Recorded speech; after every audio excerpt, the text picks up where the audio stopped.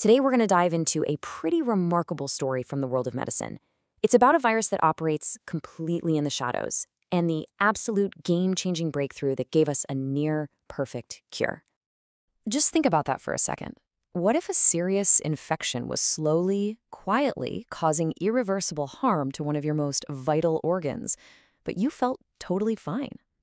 Well, this isn't some sci-fi scenario. For millions of people, it's the reality of hepatitis C.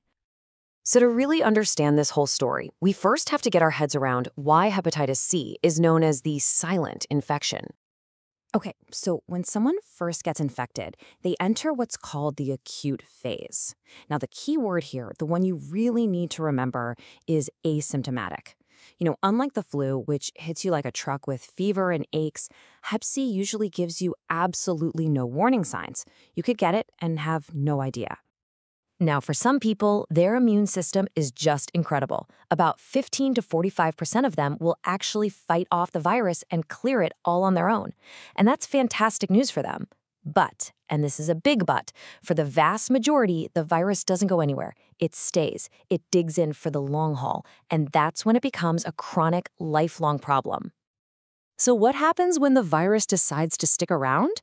Well, that's when it begins this slow, relentless attack on the liver. And this isn't something that happens overnight.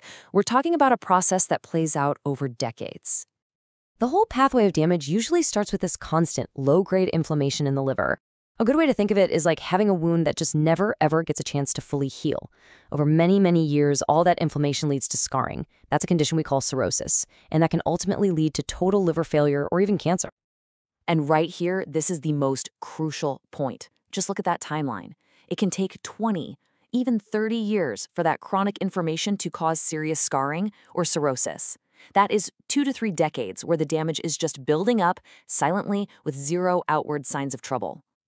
Now, not everyone with chronic Hep C will get to this really dangerous end stage, but a pretty significant number will.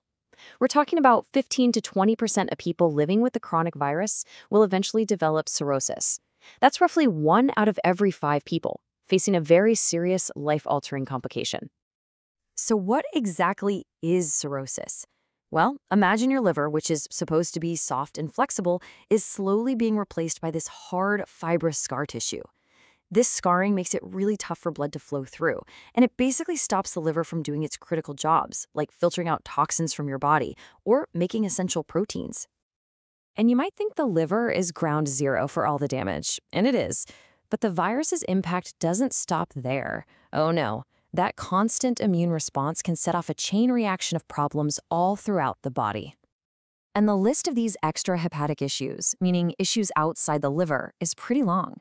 The virus can trigger conditions that cause rashes and joint pain. It can lead to serious kidney disease, and it's even been linked to neurological problems, diabetes, and certain cancers like lymphoma. It really is a systemic disease. So, for decades, that was the grim story, a silent threat that led to devastating consequences. But then, everything changed. A new class of medicine showed up and completely rewrote the ending. These are called direct-acting antivirals, or DAAs, and honestly, the name says it all. See, unlike older treatments that just tried to pump up your own immune system, these drugs go right after the virus itself. They target specific parts of the virus and block its ability to make copies, basically just shutting down the entire factory. What's just so incredible is how simple the treatment has become. Medications like Epclusa and Mavret, they're pan-genotypic. That's a fancy way of saying one pill works against all the major types of the virus. And the duration isn't years, not by a long shot.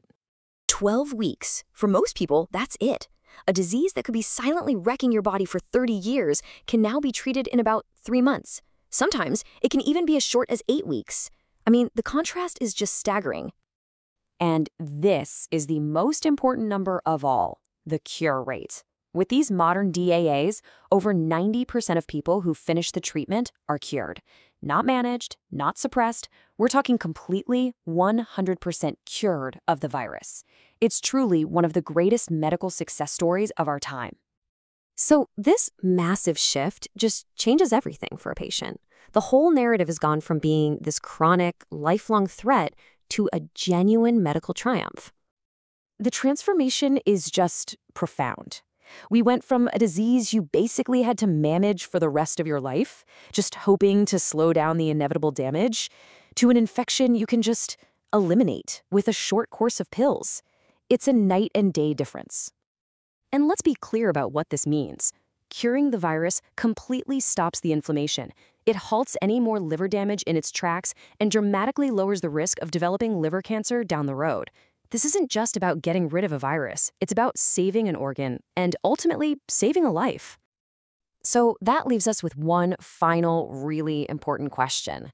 We have this cure that's safe, simple, and incredibly effective. The medical battle, for the most part, has been won. The new frontier is now a public health one. How do we find and treat the millions of people who are still out there living with this silent threat, completely unaware of the damage being done inside their own bodies? That's the challenge that lies ahead of us.